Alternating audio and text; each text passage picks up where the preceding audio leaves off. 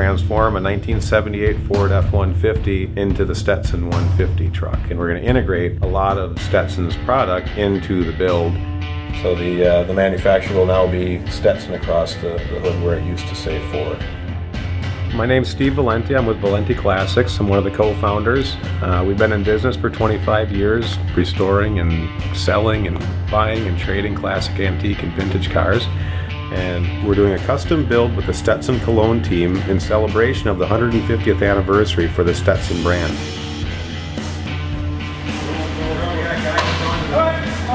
Little bit towards me. All right,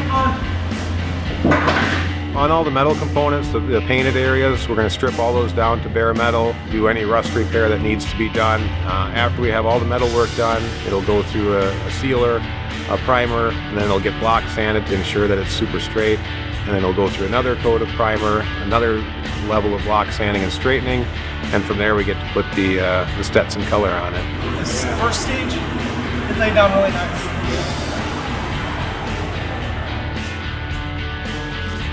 Major tune-up, plugs, points, cap, condenser, rotor, all that good stuff. So when you get in, you turn the key, it'll fire up. We're doing custom wheels and tires on it, and a brand new exhaust system, so it sounds good and looks good as well. Custom themed interior, custom graphics and paintings throughout the exterior of the vehicle, and we got some neat surprises when it comes to some of their belt buckles and the soles of their boots and cologne bottles.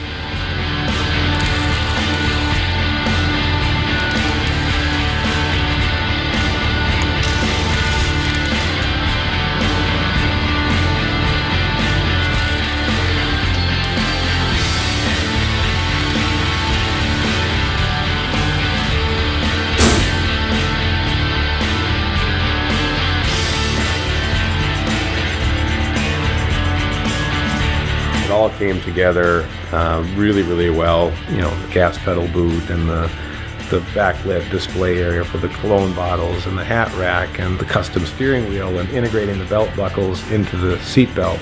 Really felt like we turned something that could have been just ordinary into something legendary.